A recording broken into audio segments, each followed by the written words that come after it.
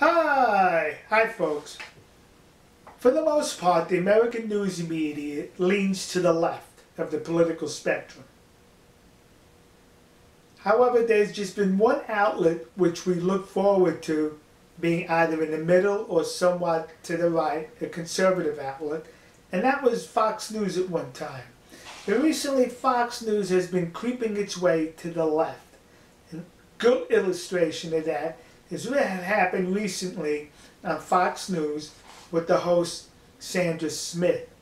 And she was, well, interviewing, I should say, debating with a congressman from Alabama, Mo Brooks. And she said in part this. And that has been looked at and fact-checked by multiple outlets, including Reuters, who have debunked that as any sort of proof that there was widespread voter fraud. I'm sorry? Yeah, that's what Mrs. Brooks. yeah, that is what Mrs. Smith said, that there was no widespread fraud. And you want to know something, folks? She was correct. There was no widespread fraud, voter fraud that happened in the 2020 election. But when she was right saying that, she was only right because there was no widespread fraud, but she was covering up for the fraud that did take place.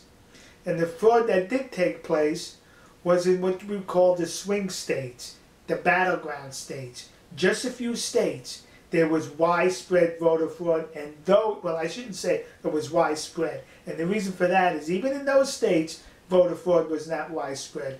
It was strategic. It was microscopic in certain precincts.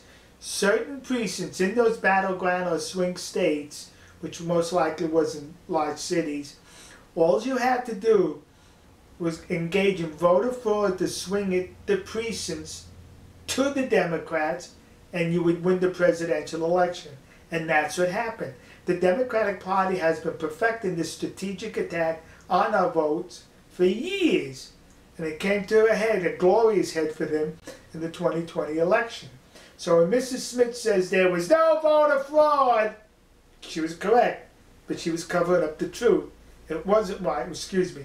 When she said there was no widespread voter fraud, she was correct, but she was covering up for the real voter fraud, which was strategic, battleground or swing states. Mo Brooks was correct in correcting her in her error. Hi, folks. We'll see you.